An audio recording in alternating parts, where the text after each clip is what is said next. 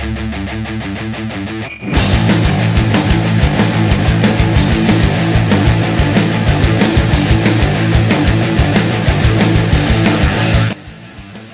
guys, welcome to this video on ionic equations, where you're going to learn how to write ionic equations for any reaction.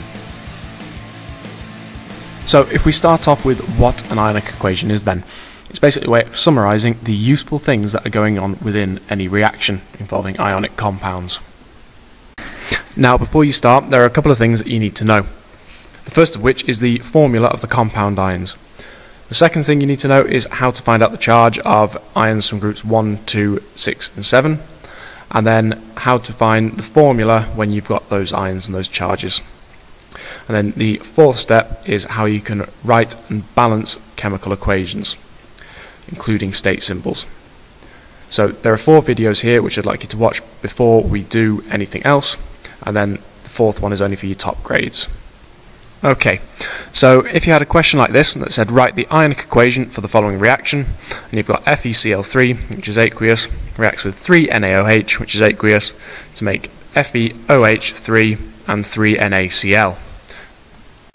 So if you get a question like this, your first step is to separate the aqueous ions, and it's really important here that you don't separate out anything that's solid, liquid or gas. So iron, I've got Fe3+ and 3 of my Cl minuses. I've got 3 Nas and I've got 3 OHs, so that's 3 Na plus and 3 OH minus. Do this on the right hand side as well, so I've got Fe in brackets OH3, and that doesn't change because that's solid, and then I've got 3 Na pluses and 3 Cl minuses.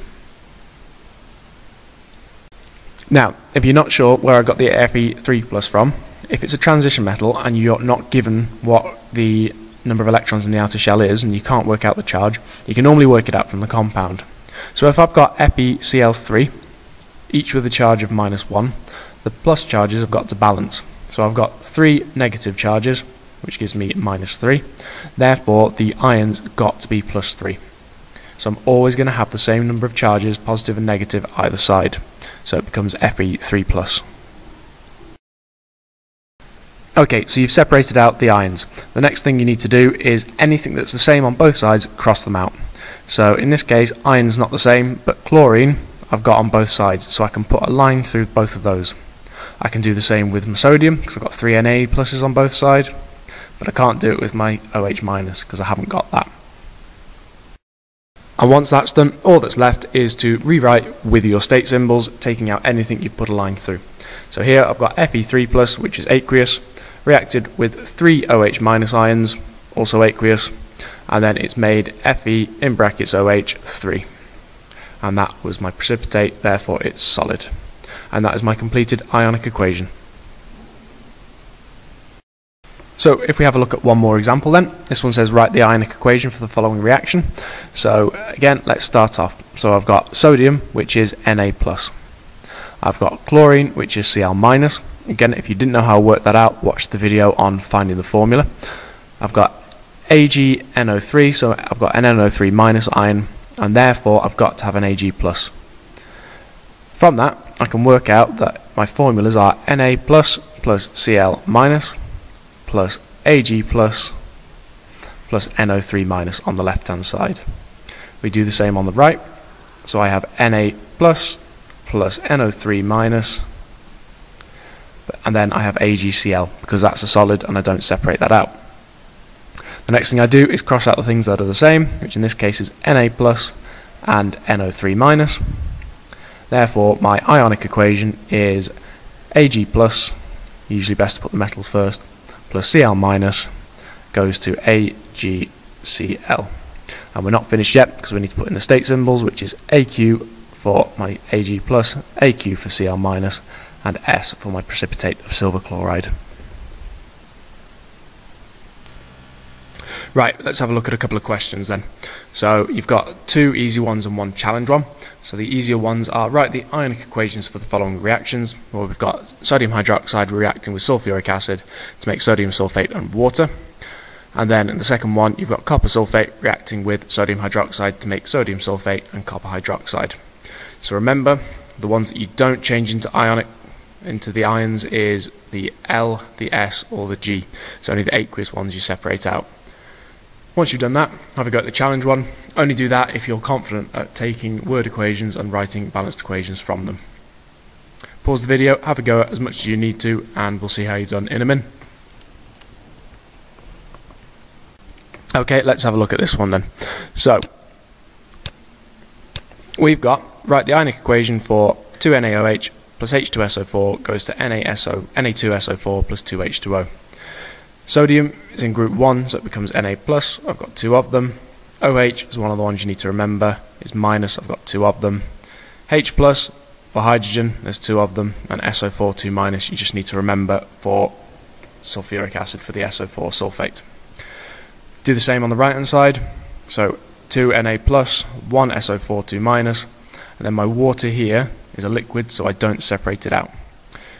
Cross out the ones that I've got the same on both sides, which is my sodium and my sulfate, and then that gives you your answer. So I get 2OH minus, which is aqueous, plus 2H plus,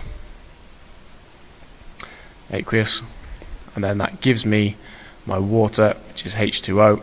The only thing I've missed off here is my balancing, so I needed 2 of them. So you'll get 1 mark for the OH minus plus 2H plus.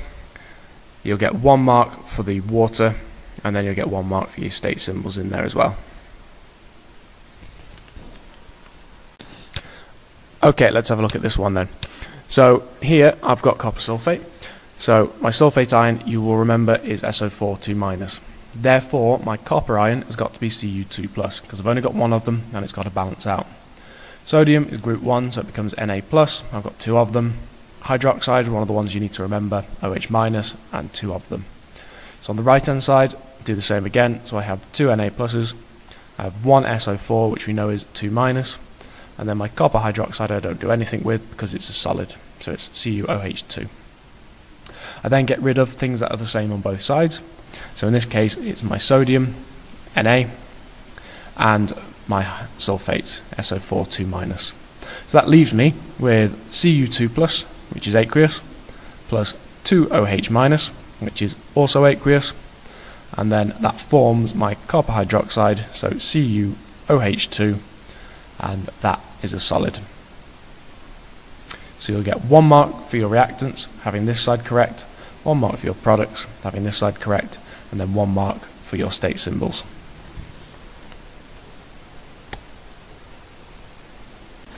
Okay, on to the challenge one then. So this one says you've got to write the ionic equation for the neutralization reaction between solid sodium and sulfuric acid. So start off in all these situations with the actual word equation. So I've got sodium and sulfuric acid. Then the next thing to do is to figure out your products. So if I've got sodium and then sulfuric acid, it's going to make sodium sulfate. If you're not sure on that, have a look at the naming salts video. If I've got a metal on its own, I'm going to have hydrogen gas given off. Then from that I can work out my state symbols, and I can also work out my balanced equation. So sodium is a solid, which is Na. Sulfuric acid is one of the ones you need to remember, H2SO4, it's aqueous. Sodium sulfate is Na2SO4, because I have Na plus and SO4 2 minus, and hydrogen, which is H2. So the next thing is to balance it, and then separate it out into the ions, which in this case still means I've got 2 Na because it's solid. I get 2H plus and SO4 2 minus, which are both aqueous. And then on the right hand side I get Na plus, and I've got 2 of them. I've got SO4 2 minus, which is aqueous. And then I've got my hydrogen gas, which I don't split up because it's already a gas. So all I need to do now is cross out the things that are the same on both sides, which is only SO4 2 minus in this situation, and then all that's left is to rewrite it out. So I have 2 Na, which is a solid, and I'm reacting it with 2H plus, which is aqueous, and I will get 2 Na plus H2. And that is my ionic equation. So you'll get 1 mark for the reactants, 1 mark for the products, and then 1 mark for the actual state symbols. And your fourth mark is to have everything correct.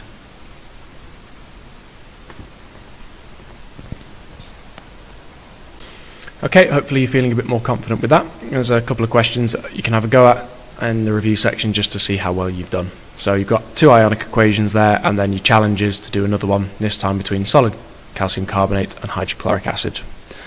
And that ends this video.